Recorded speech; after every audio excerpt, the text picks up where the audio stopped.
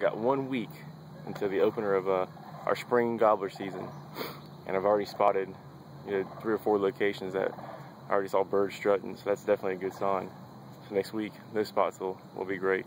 I'm out here on my mountain bike, my trek, but of course, yes, I have gun racks on my trek. It's my tripod for my camera. Get out here, I've got my hawk binoculars, game plan pack full of all my protein, water, my camera's back there, of course my phone. I don't like to call too much.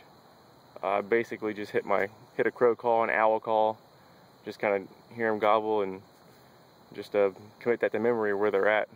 But that's what I'm doing today in preparation to be successful on opening day of spring gobbler season down here in Florida.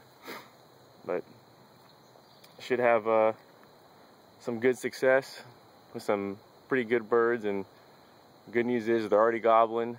I saw them chasing some hens around, so hopefully I can just talk a little bit dirtier than what they can. But that's my tip of the day. Get out here on a bike.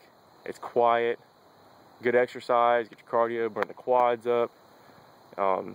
It's just an easy way to get around and not make too much noise.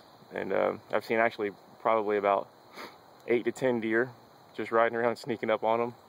So it's pretty cool. But for all y'all out there trying to get it done for spring gobbler, good luck to y'all. Hunt strong and continue to live the backwoods life.